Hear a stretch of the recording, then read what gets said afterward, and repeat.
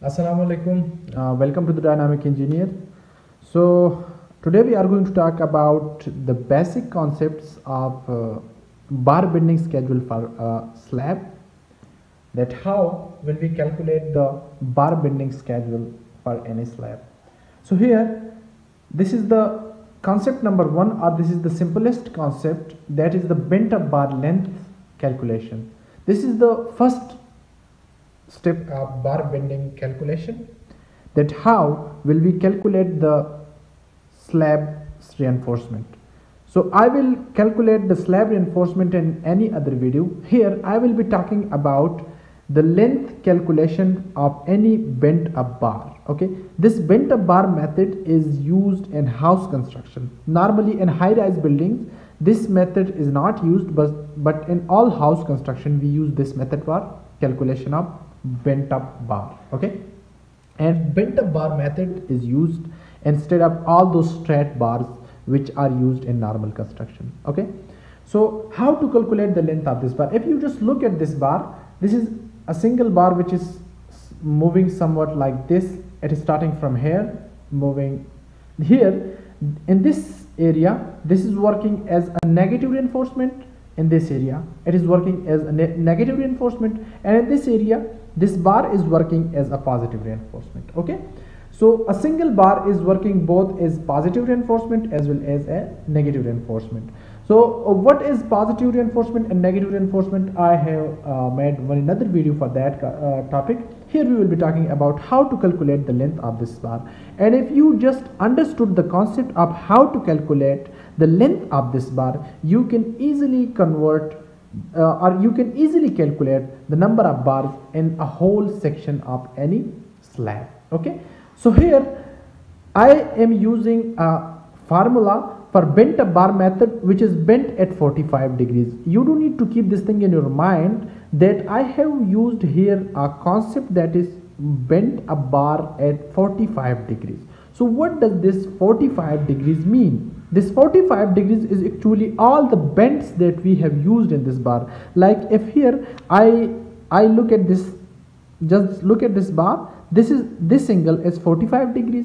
Also if you just look at this angle is 45 degrees, also this angle and this angle. So all these angles are 45 degrees. Okay, so the formula I am going to use is for 45 degrees angle. Okay, so the details of this slab are given. This is the slab where the bar used is 10 millimeter. The clear cover is 25 millimeter. And what is clear cover? The clear cover is here. This is the clear cover. The distance between the top and this bar, this is clear cover. Or here, if you just look here, the distance between this bar and the outer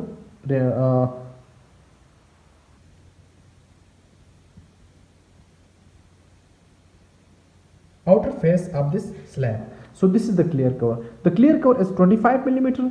The slab clear length is 4 meter. What does clear length mean here? So if you just look here, this is a beam, this is a beam, okay, and this is also a beam, and this slab is resting over this beam. So the distance between this face and this face, this is the clear length or the clear span. We also call it the clear length or the clear span. Okay, now here are the beam details. If you look at this, the beam detail is depth is 450 millimeter and the depth is this. Okay, all this, and the thickness of this beam is 200 millimeter. Sorry, this is 200 millimeter. It's not 300 millimeter. Okay.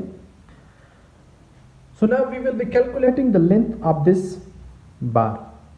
You do need to understand each and every step of this calculation. Okay, because this will help you in bar bending calculation. So what will be the length of this bar? So I am using length of bar is equal to, this is a formula that I am using for 45 degrees. I am talking about this again and again for 45 degrees. Okay, so this is the clear span,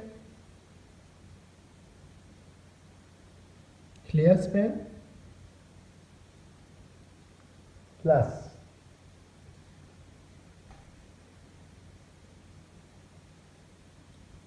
2 into development length. I will be explaining it, okay? Let me write the formula first. Plus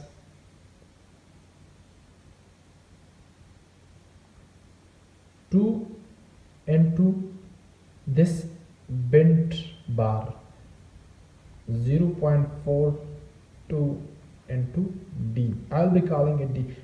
I will explain it. Let me write the formula first. Minus 1D multiplied by 4 minus 2D multiplied by 2. Now what are all these phenomena, or what does all these phenomena mean? So now with this formula I will be talking about every concept that is present. Like here the clear span is the distance between this face and this face. Okay, this is very simple. 2 into development length. So now what is development length? You also know about the concept of development length, and if you don't know, you can see here in this card that what is development length. Okay, now development length will be calculated here by a very simple formula, that is LD is equal to 50 multiplied by T. Okay, so this can be 40D, this can be 35D, this can be 60D. This depends upon the designer. Okay, here in this video we will be talking about it as 50 into D. So 50 multiplied by, what is D? D is the diameter of this bar, that is the 10 millimeter bar. Okay, so multiply by 10, which is equal to 500 millimeter. Okay, this is D, development length. Now another thing is DE. DE. Now another concept is the concept of 0.42 into DE. What is DE? First I will talk about this. Okay, so DE is actually distance between the center of this negative bar to the center of this positive bar. Okay, and how will we calculate it? This is calculated by, if you just look here, this is very simple, that D can be calculated by, DE can be calculated by total depth of this slab. Okay, and total depth of this slab is this, here it is given 150 millimeter. Okay, the total depth of the slab is 150 millimeter.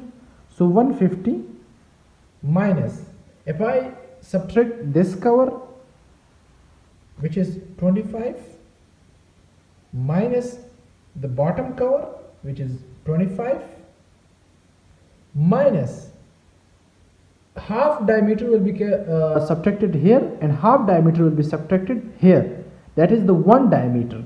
So 1 diameter is equal to 10 millimeter. Okay, so 150 minus 25 minus 25 minus 10. So let me calculate it here, that is 150 minus 25 minus 25 minus 10, and this is 90 millimeter. Okay, so DE is 90 millimeter.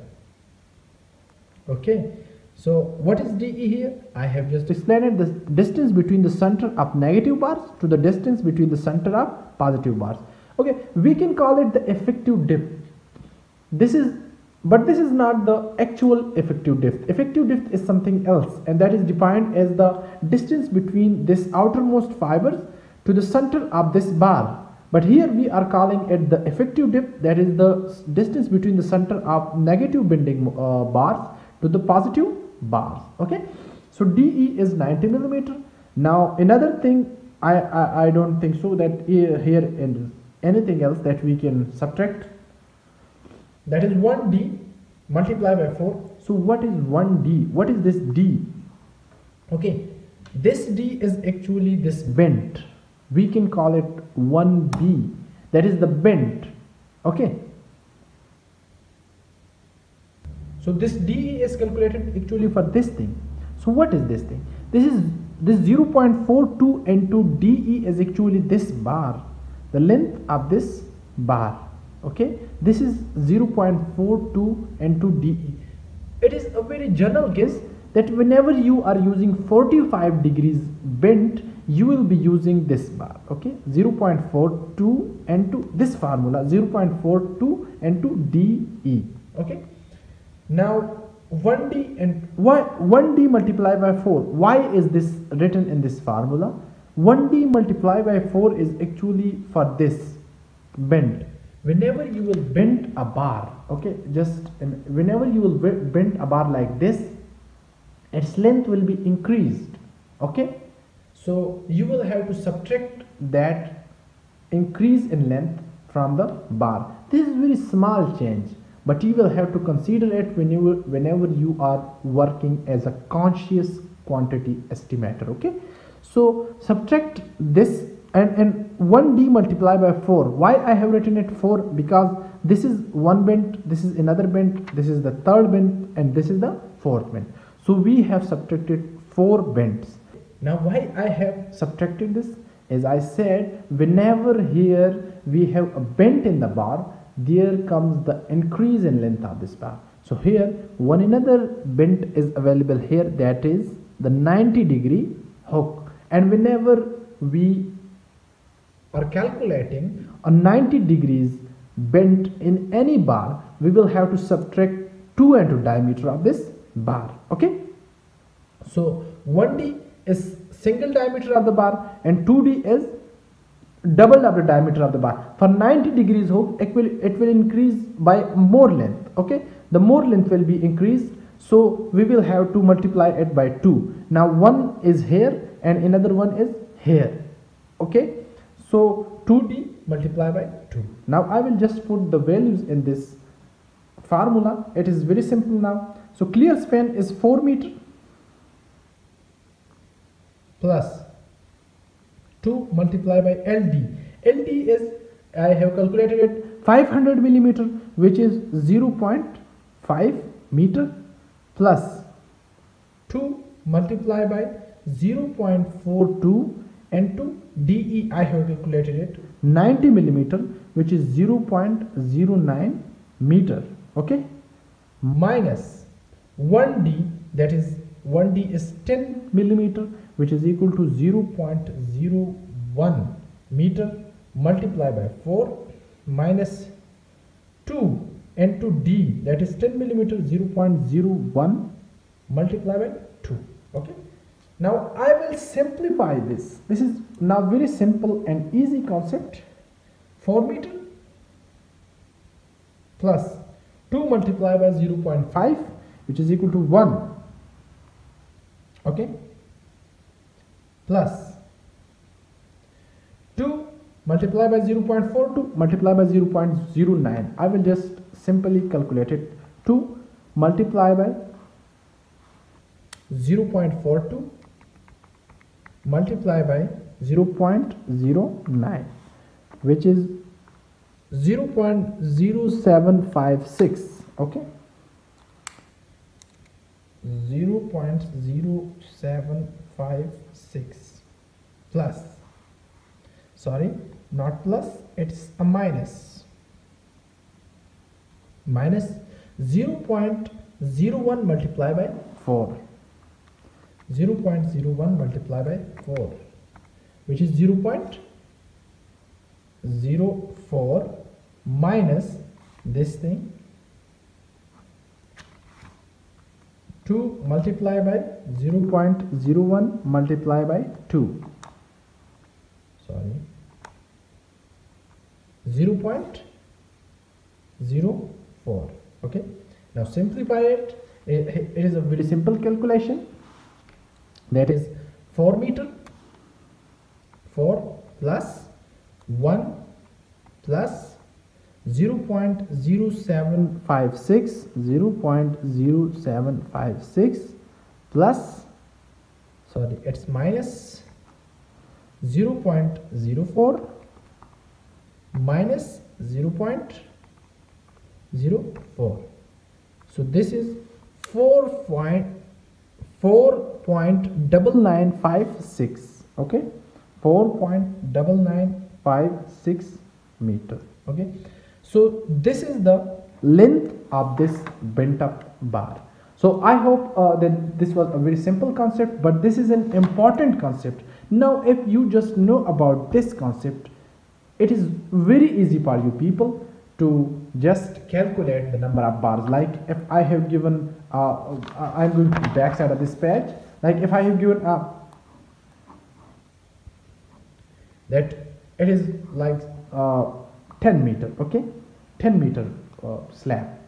So if this is a 10 meter slab, I will just find the number of bars in the slab, and then I will multiply it by this length, and I will find the total length. So this is simple concept, a very short concept, but an important concept that you do need to learn, that how will we calculate the length of this bent up bar. Okay, so I hope you will have learned something. Please don't forget to subscribe our channel so that you may get all other videos regarding the bar bending schedule, and in upcoming video I will be talking about the bar bending schedule of a slab, one way slab.